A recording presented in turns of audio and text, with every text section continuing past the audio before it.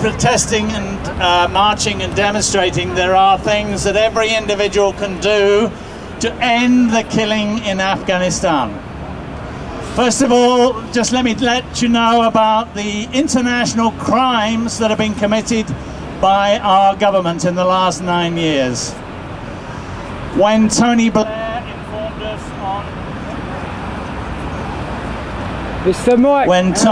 informed us on October the 7th, 2001, that he was sending cruise missiles into Baghdad, he committed the first of hundreds of thousands of war crimes that have taken place by attacking innocent people and killing them because of their nationality. He committed the crime of genocide.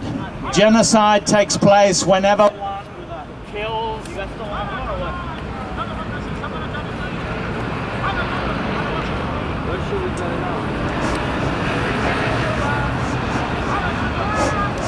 Is that better?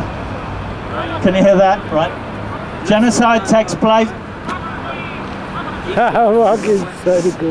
Genocide takes place whenever you kill a person because of their nationality, their race, their religion, or their ethnic background. The Genocide Convention was signed in 1948, and America finally signed up to it in 1988. This is the most important piece of legal information, and it's the one American domestic law under which George Bush, Dick Cheney, and all the other horrific members of the American government can be prosecuted for the crimes they've committed in Afghanistan and Iraq.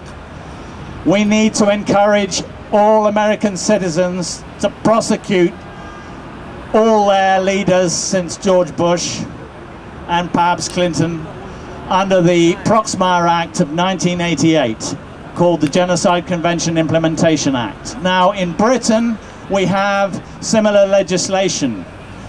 In 2001, September the 1st, the International Criminal Court Act made it a crime in Britain for committing genocide, crimes against humanity, and war crimes.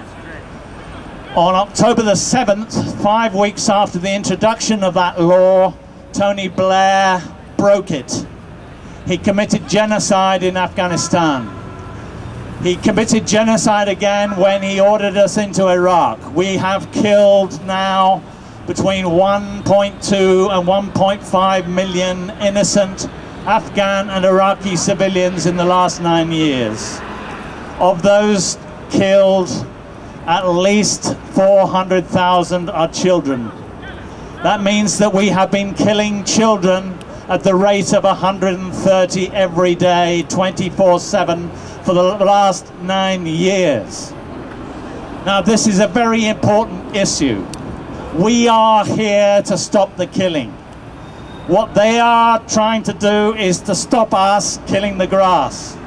We are trying to get them to stop killing the children. Which is more important? Another thing that everybody can do, if you're interested, is to report these crimes to the police. We have a system in this country that when you see a crime taking place, you report it to the police. When you see a crime taking place, you report it to the police. So all of you can go into any police station in this country and report our leaders for genocide, crimes against humanity, war crimes, murder, conspiracy to murder, and a whole range of crimes which they have committed in the last 9 years. The more of us that go into the police stations, the more likelihood there is of the police, the greater the chances of the police doing something about it. So please, please, the first thing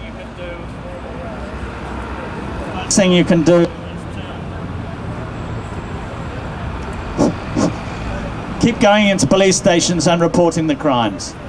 The next thing everybody can do is to refuse to pay tax. It is a criminal offence.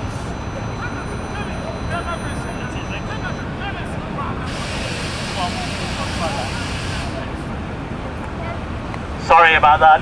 It is a criminal offence under the law of England and Wales to hand over taxes to a government which uses them to commit genocide, crimes against humanity and war crimes. Section 52 of the International Criminal Court Act makes it a crime of conduct ancillary to genocide if anybody hands over any tax to a government which is committing these crimes. This makes every taxpayer in this country a criminal. It is therefore important that you refuse to pay any more tax to this British government. It's a very simple move, and you have the law on your side. They are the ones who are breaking the law. You're the ones who uphold the law if you refuse to pay tax. The important thing about a tax strike and a tax rebellion is that within a week, if we can get enough people joining it, this government will fall. If they've no money to pay the troops or buy the cluster bombs or the cruise missiles, then they will have to stop killing Afghan citizens. So it's very important, if all of us go on to tax strike and refuse to pay taxes, that is one step towards ending the war. Well done, Chris. Another thing that everybody can do is to approach their MP. But every day in the last 9 years, our MPs have authorised the killing in Afghanistan and Iraq. Is that what you wanted them to do when you elected them? If it isn't, they have to respond to you and go along and see them and tell them that it is a criminal offence what they're doing, and that you will not support them under any circumstances. And if they refuse to stop the war, then you can report them to the police for genocide. It's up to you. Please go and see your MP and get them to stop. And if they refuse, report them to the police for genocide, crimes against humanity and war crimes. These are all things that we can do together here. So we will be taking action over the next few weeks to do this. If you can do anything to support it, please, please do. It's only when the people start to take effective action will we end what is going on, the horrors of the wars in Afghanistan and Iraq. So please, guys, do everything you can. Thanks.